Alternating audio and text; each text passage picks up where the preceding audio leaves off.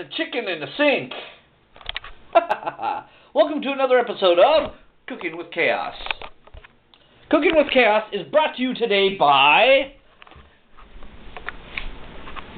butter. That's right.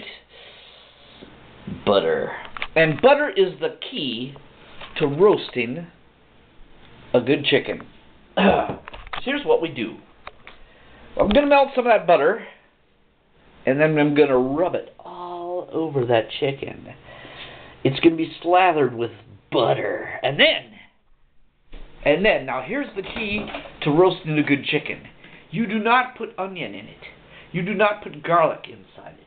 All you do is you rub the chicken with butter, and then you season the crap out of it. You use such things as a paprika.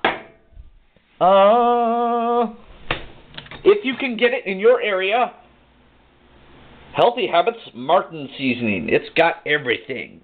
Everything. It's got sea salt, onion powder, garlic powder, pepper, cayenne, and parsley leaves powder. Now I know I just said you don't put onion or garlic in the chicken, but I'm talking about the actual bulbs. You know, you don't cut up an onion and then shove it up the bird's. You avoid that. You just use the seasonings. So Martin seasoning. That's got pretty much all you need. The seasoning salt isn't bad. Johnny's seasoning salt, if you can find it. It's pretty good. Some pretty good crap there. Yeah. So just go crazy. Oh, and got some garlic pepper here. Garlic pepper. Just now. Make sure you grease the pan, a little grapeola or olive oil, whatever. And you preheat the oven to 350 degrees normally, but.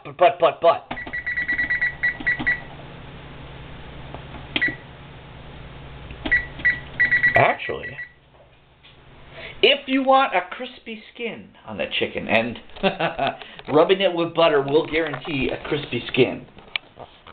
But then, for the first 15 minutes, you cook that bitch at 450 degrees, just hot as hell. And then, do you mark me well? And then you turn it down to 350 after 15 minutes or so. Now, here's another trick I figured out. Most of us will set our chicken breast side up in the traditional. Oh, geez, I got a chunk of liver on my finger. Ew!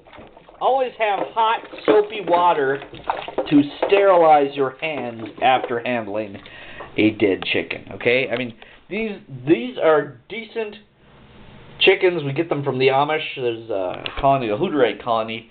They grow free-range chickens. These buggers are huge. They're 6 pounds each.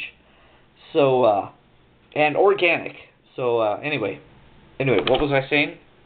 About the... Oh, okay. Oh, yeah.